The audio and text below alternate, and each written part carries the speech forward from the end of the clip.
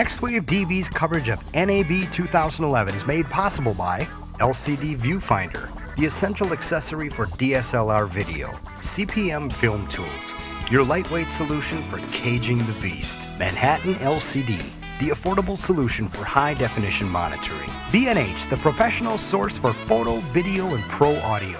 Tony here from NextWave DV, and we're here with Ted from RED. Now, Ted, we've heard about a little bit about the 4K cameras that Sony's doing, but you guys have been around in 4K and beyond for a lot longer. So tell us a little bit about what you got. We have. We've been shipping cameras for a few years. You might have seen Social Network. That's shot with RED cameras. You've probably seen the trailer for Pirates of the Caribbean, the new one that's coming out this summer, the big blockbuster. That's shot on RED cameras in 3D. That'll come out in a few months. There's 3 Oscar-winning movies shot on RED cameras, 2 Best Foreign Pictures over the last couple of years, both RED, and this year's Best Documentaries, RED movies. So, and there's, that's just a few. There's thousands of other stuff. On the new cameras, this is an Epic behind me, and there's an Epic over here. So that's kind of fully tricked out, and this is more handheld kind of SLR style configuration. But they're both Epics. They both shoot 5K. Which derives you derive a true 4K image from the 5K. So whatever kind of marketing spin you hear from these guys and those guys, these are the first true high-resolution digital cinema cameras on the planet, and the only ones to date. We think it's great that at least one other company that claims that they are a digital cinema manufacturer is actually doing something in digital cinema res. So you know who they are. The others are not yet.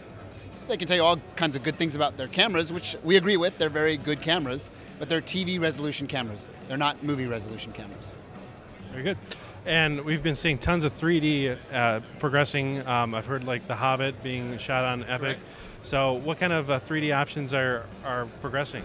You name it. You guys can get some B-roll in the booth of a rig from Reality that's in there and a rig from Element Technica. Those are the 2 that, I mean, there's everybody. There's like 20 different rigs, but those are the 2 we have sitting in our booth. That are working on lots of 3D movies. So Hobbit's using the Reality rigs right now. They have at least 30 Epics. They're going to get more, and it's on, baby. They're shooting, and the footage is phenomenal, as you might imagine. And then I'm guessing the size and the cost effectiveness is what has allowed camera systems that usually you'd have 1, 2, a handful. Now 30 being a number that a cinematographer is choosing. I mean, how is that? What do you guys feel about that? Yeah, well, you need those cameras because it's 2 for every rig, right? And they're using multiple rigs. They have a second unit, third unit. I mean, The Hobbit's probably the biggest budget movie or series of movies to date. So even though that cost is just like a line item, doesn't even factor in kind of thing. I mean, it does a little bit, but not enough to make a difference in their choices. The things that they choose on are the quality of the image, the workflow, the resolution, the form factor. All these things kind of come together to, when a guy like Peter Jackson makes a decision on a camera, he's not doing it lightly, right? He's looking at all the parameters of what's going to make his movie as cutting edge and groundbreaking as all his past movies, and what can take it to the next level, and the Epic is the only choice for him right now. So we're thrilled to be working with him again. David Fincher, of course, is working on Girl with the Dragon Tattoo on RED 1. He shot a little bit of Epic on that. Steven Soderbergh is, of course, 6 or 7 movies in on the Reds. He's just finishing up Contagion, his latest movie on Reds.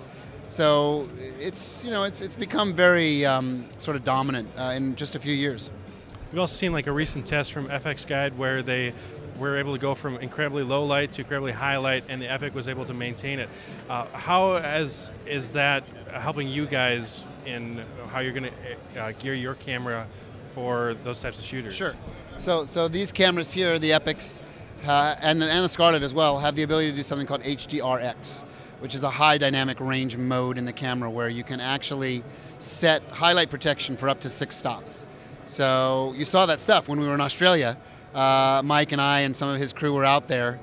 In some of the shots, I was actually hiding in the car behind them, doing part of the shooting and stuff, which was a ton of fun. So we mounted one of these Epics on a little mini suction cup mount on the hood of the car, and we were driving through this tunnel with, of course, no light at all except for the fluorescent lights in the tunnel. So we're wide open on the lens, and then the girl driving comes right out into the daylight, into to the full brightness. So if you look at the normal shot, it's all just completely clipped, right? Because now you're all the way closed on the lens, and then we just go in and we dial in the HDR because we had it turned on, and everything's there. She's perfectly exposed. The sky and the clouds are all there. It's literally like the best iris pull you've ever seen. Like, you could never do it that good because you can't. I mean, it's all done in post-production. And that's just a setting in the camera that you set. It's pretty remarkable. And we're just in the early days. It's going to get way better as we keep evolving it. Are there any new post-production options available for shooters? Yeah, it's RED and post. The marriage is so strong. It's actually pretty scary right now in terms of how universal it is, how well adopted it is, and how real time it is. So we build this card called a RED Rocket card that goes into a Mac or a PC, and it enables the entire post workflow from your offline to your online to your finishing of whatever you're doing, TV res to theatrical res to full 4K res, all in real time. And essentially all the big players have adopted it fully. So all the editorial guys, the Apple Final Cut and Avid and Adobe all use the RED Rocket card. All the DI systems that you can name, you can just check off a big list. They're all using it. They all do real time. It's all fast and easy.